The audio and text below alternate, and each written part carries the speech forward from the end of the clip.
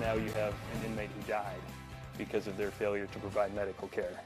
More trouble tonight for the Ramsey County Jail, already under the microscope for issues of overcrowding, understaffing, and medical neglect. Now, Fox 9 has learned there is a potential federal investigation. Let's get right to our Paul Bloom, who is tracking these developments with some exclusive details on this tonight. Paul? Kelsey and Randy, we know the Minnesota Department of Corrections and Ramsey County Health Department has had serious concerns about the safety and well-being of inmates in an overcrowded and understaffed adult correction center. But the Fed's potential involvement in allegations of abuse and neglect takes this to a whole other level.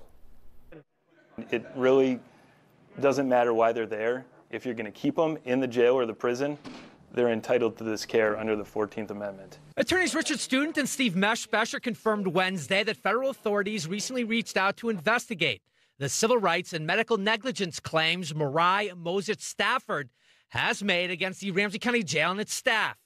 The woman's injury so grim we blurred the image below her knee. In a federal lawsuit currently working its way through the courts, Moses Stafford claims several sheriff's deputies and a doctor violated her constitutional rights.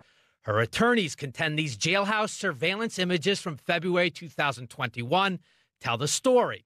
A verbal exchange here escalating, with the inmate tackled to the ground, where she allegedly suffered a fractured leg and severed artery.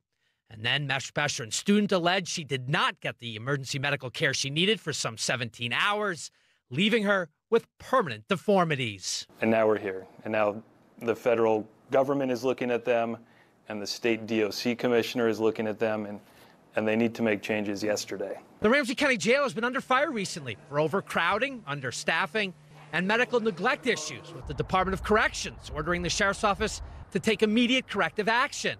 Adding to the recent trouble, Student and Meshbesher are now readying a second civil rights lawsuit, this one involving the death of an inmate from last summer.